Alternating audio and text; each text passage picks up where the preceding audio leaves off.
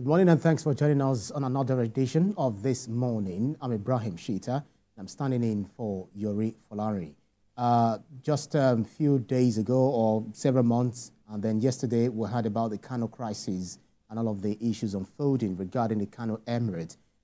The reinstatement of the deposed Emir, Sanusi Lamide Sanusi, who is also meant to supplant the Ado Bayero, who was the Emir installed during the Ganduje administration, and then Governor Abba Yusuf, bringing in Sanusi Lamido Sanusi, several issues, and then the court order and the court injunction, and then awaiting the judgments and all of that. We'll be making sense of all of the issues coming out from Kano State with a lawyer in the studio, Malaki Ogumadu, a constitutional lawyer. Thank you so much for joining us on this morning. I'm delighted to be here. Thank you. Right. So, before we definitely continue our program, because we understand that there is a live program that is being that we bring into your view at the moment, but then our program will definitely continue on other platforms, especially on YouTube and so on. So this is the official flag off of the remodeling, upgrading, and equipping of Ahmed Sani Yerima Bakura Specialist Hospital in Zamfara, Gusau, Zamfara. And then that's Governor Dauda Lawal, who is also coming in now.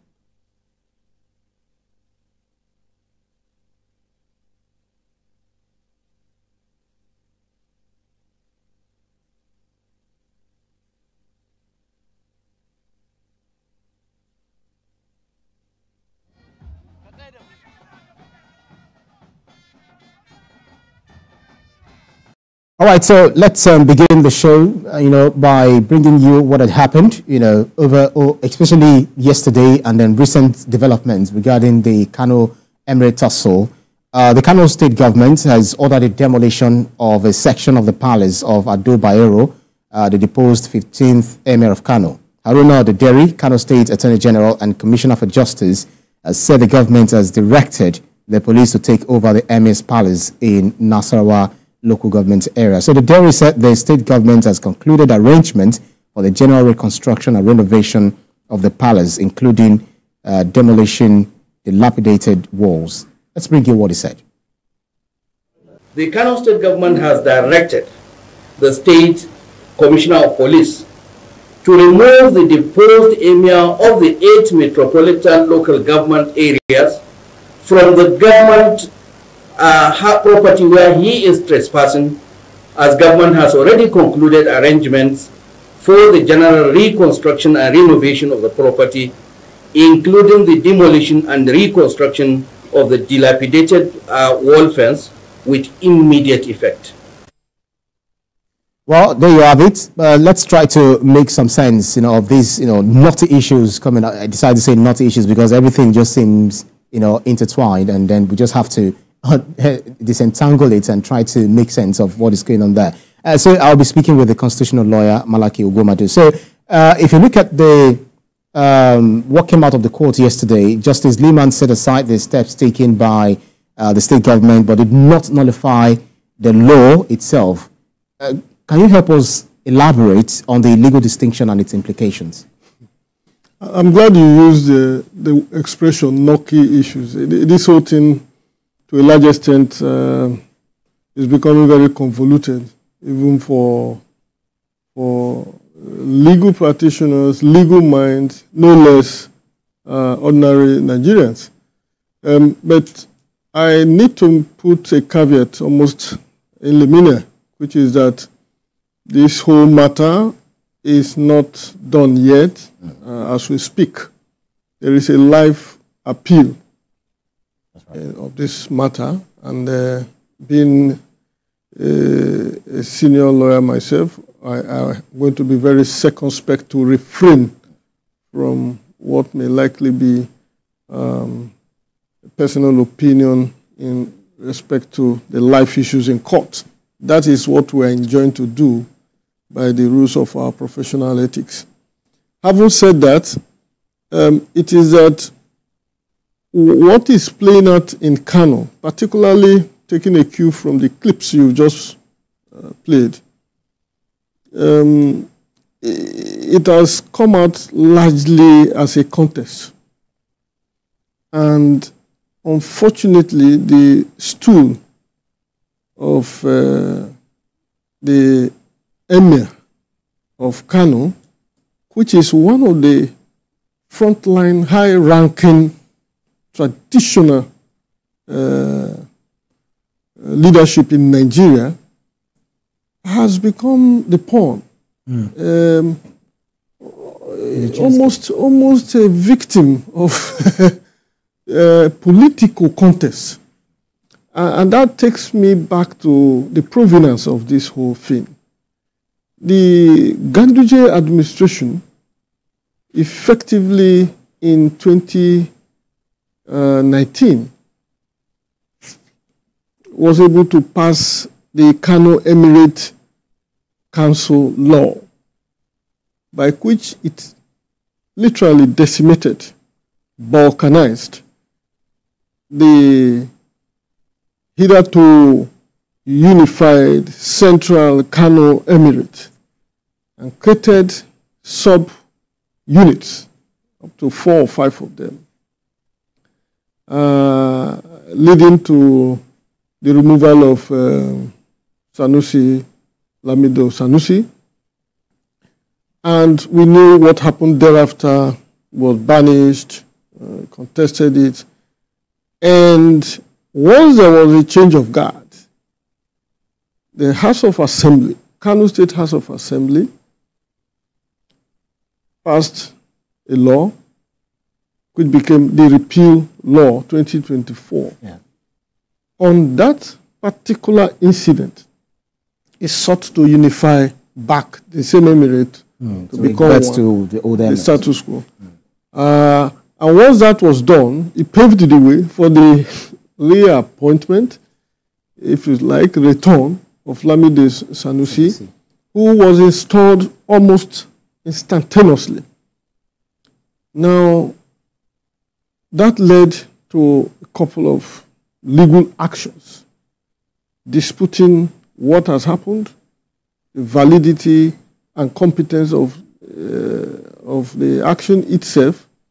And then the Federal the Attorney General, which is the state effectively, through the Attorney General of Kano State, contested the jurisdiction of the Federal High Court to deal with issues relating to chieftaincy matters. And while that was on, they also sought for a stay, then leading up, the stay was granted, leading up to the appeal that is now sought on the issue of the jurisdiction of the Federal High Court to deal with chieftaincy matter.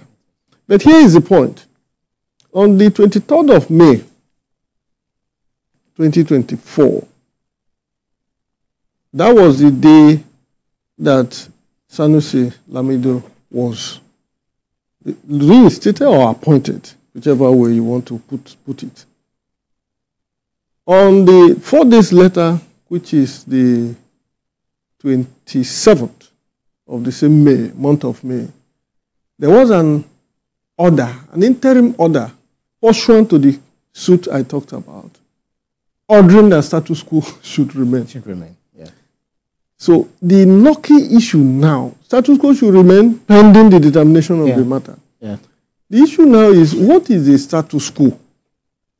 That was the question I was going to ask. Please, don't ask me that question because that will lead me into what may be life issues at the Court of Appeal. And I have admonished that I'm going to be very circumspect and refrain from that.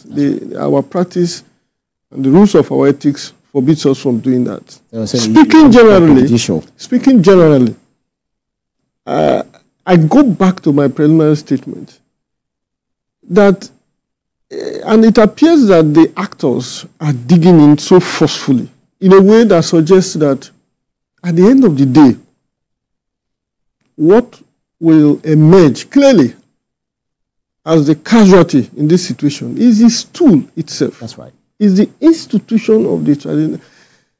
Think about it. Nigeria has not always been a democracy in the sense of the parameters of a democratic society as we know it today. We have always had a way of organizing ourselves around or through institutions of traditional institutions all across the continent of Africa. And it was very prominent, pronounced, and profound in recognized territories. Let me put it that way. The Kano Emirate is one of them. The Uni of Ife, the Oba of Benin, the Wole of Onitsha, high class, first class, high profile traditional institutions. How then did we come to that point where you could sit down there? I can conveniently predict that once the pendulum swings politically, you are likely going to have the incumbent traditional ruler shown the way out. How the other traditional institutions in their respective states have managed to avoid it should be the lesson of Kano State. Kano is a very metropolitan society. And it has historical, antecedents. Very rich historical antecedent with some degree, if you like, high degree of political sophistication and some radical bent towards, towards organizing themselves. I hope, I do believe that is partly what is playing out, because in these other places where we talk about, you could see the nature of the people are pliant, disposed to comply, and almost obsequiously led. Now, my worry is this. In the same manner that I have observed what is happening to the traditional institution, the judiciary may not come out of this without some bruises. In the sense that a lot of issues have even been thrown up. First, what is a Federal High Court doing with respect to traditional institutions, subject matters around enthronement, dethronement, tenure? It does not have the right to exercise jurisdiction. Again, I'm not going to give yes or no answer, but the issues are there. Now you're actually raising questions like, what is the Federal High Court doing? Yes. In this matter. So in essence, you're saying that they do not necessarily have to be dragged into this matter. If you're putting me on the box, I would say that is one of the issues that have come up, and to the extent that it might be, and possibly an issue before the Court of Appeal, as I understand it. I'm not going to refrain from saying yes or no. However, if you go further and look into the circumstances, remember that it is this same matter that broke out, and the question about where the initial order was made in the first place became an issue. Where was the trial judge? Was he in the country, outside the country? To what extent can you dabble into this matter when there are state high courts and to deal with this, and also on and so forth. So at the end of the day, whichever way it turns out, and considering that the actors are not taking it lightly, you will see that the judiciary has also been brought to the battle line, to the fray, giving every other person the if you like, the opportunity to hit at it once more. And to the extent that they have been fought and back, conflicting judgments or rulings and orders further exacerbating the situation.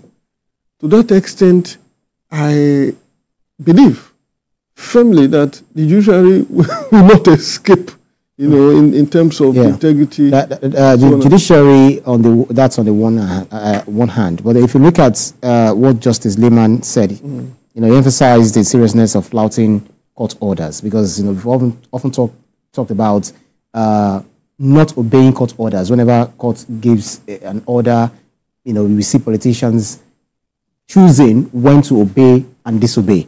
So he said, and I quote, he said the catastrophic situation could have been averted if the respondents had followed due process by complying with court order, which would still have allowed them to carry out their assignments. So does it look like the Kano government didn't make a smart move?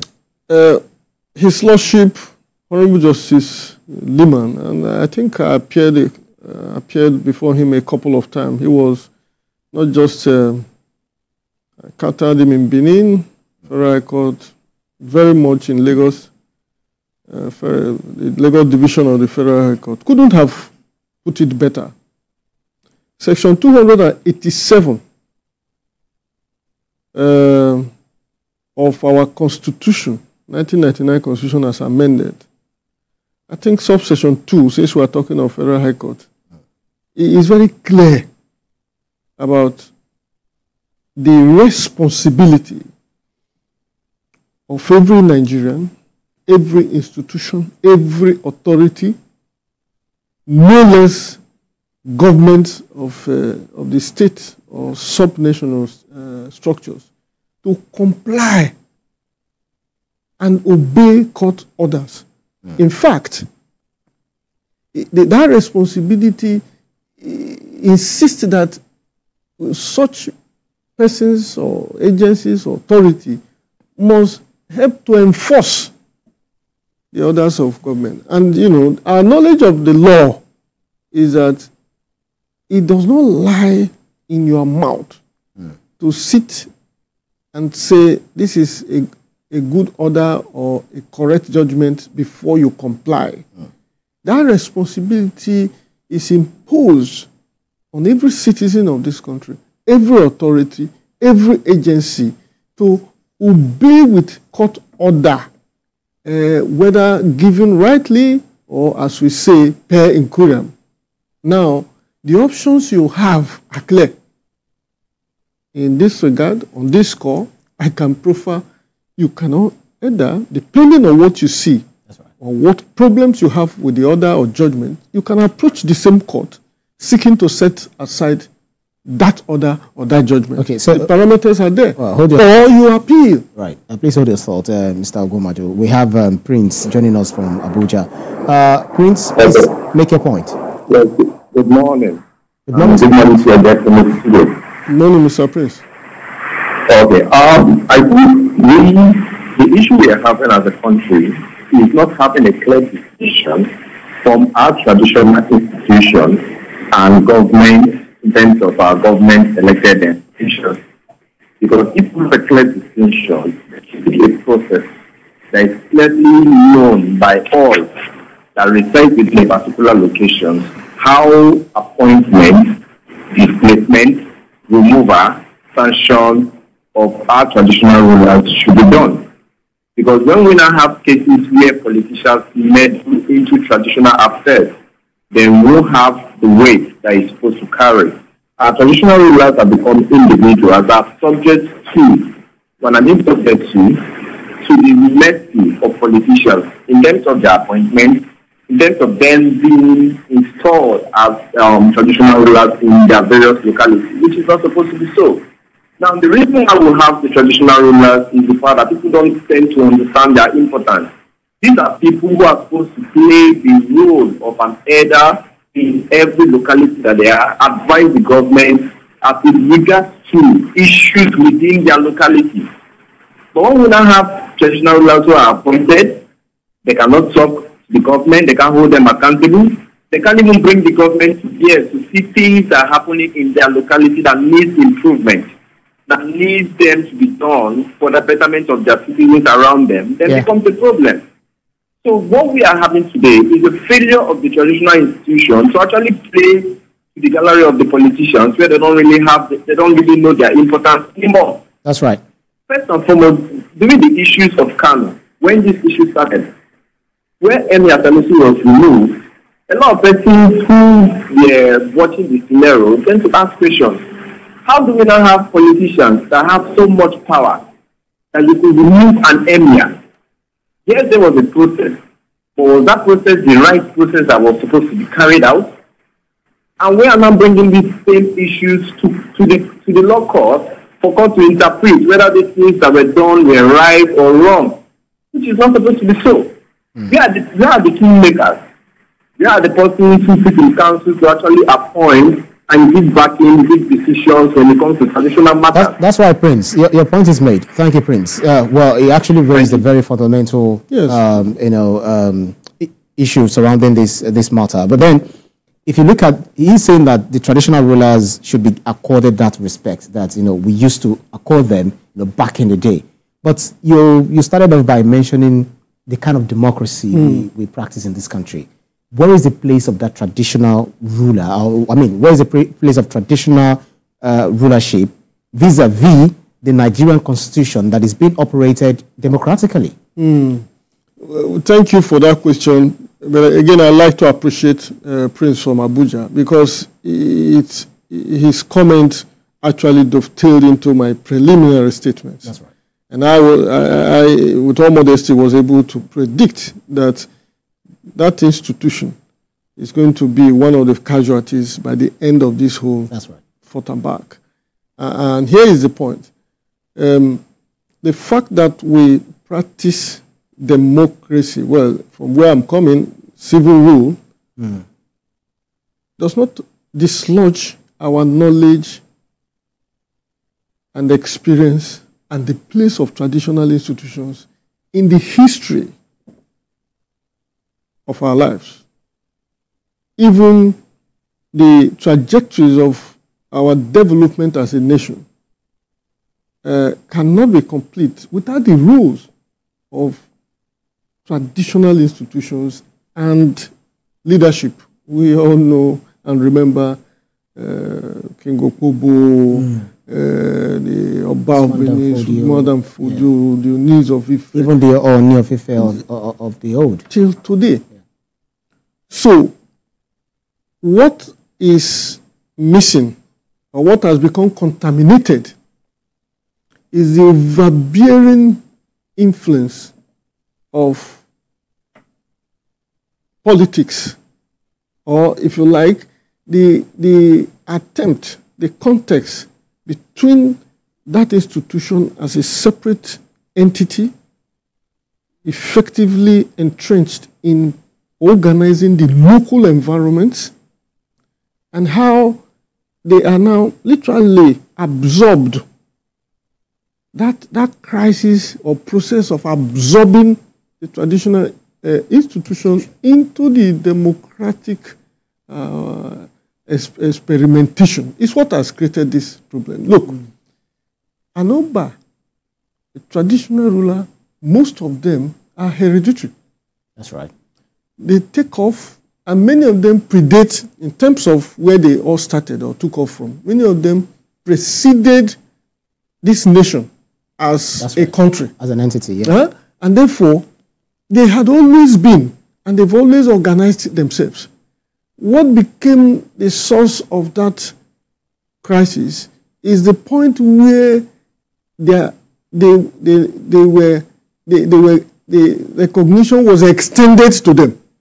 So an Oba exists, but the government, through the Ministry of Chieftaincy Affairs, need to recognize them, give them staff of office, and then begin to place certain parameters around. That's where we got it. Very interesting, direction you've taken it. But then we'll take it up from there. Let me bring in George, who is calling in from Ikeja.